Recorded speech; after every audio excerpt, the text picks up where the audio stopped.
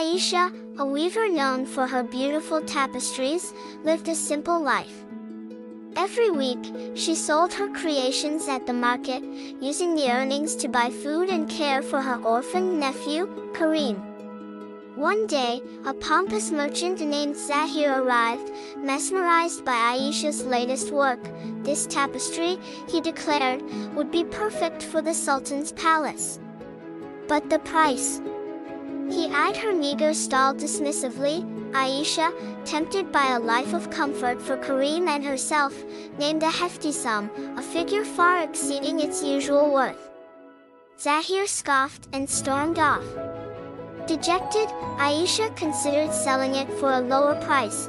When Karim tugged at her sleeve, "Auntie," he whispered, "remember what Imam Yusuf said about honesty."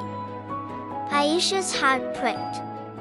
Imam Yusuf, a wise scholar, had recently spoken about the importance of truthfulness in business. Shamefaced, she decided to wait. Days turned into weeks, and worry gnawed at her. Then, a familiar figure returned, Zahir, his face etched with regret.